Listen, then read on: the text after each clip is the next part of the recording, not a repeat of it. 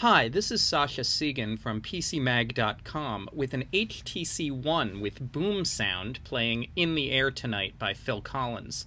Now, In the Air Tonight is known for its massive drum break about 3 minutes and 40 seconds into the song. But if I play it right now, you'll see that boom sound actually does better on the treble and some of the synthesizers than it does with that huge drum. Let's play the middle of the song.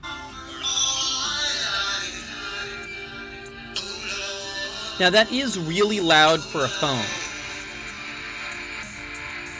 And the sounds of the electronic snare drums and a lot of the synthesizers are very well rounded.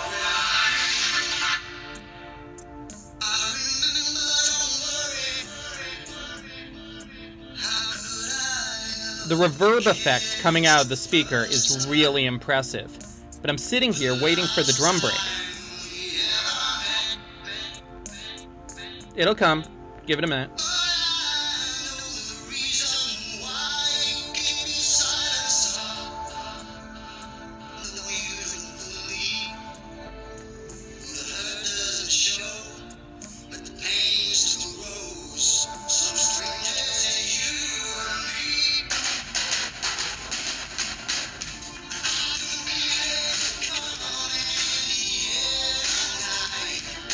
Now, when I was 14, I used to cue up this drum break on my dad's stereo so that I could trigger it by remote control and make everyone in the room jump.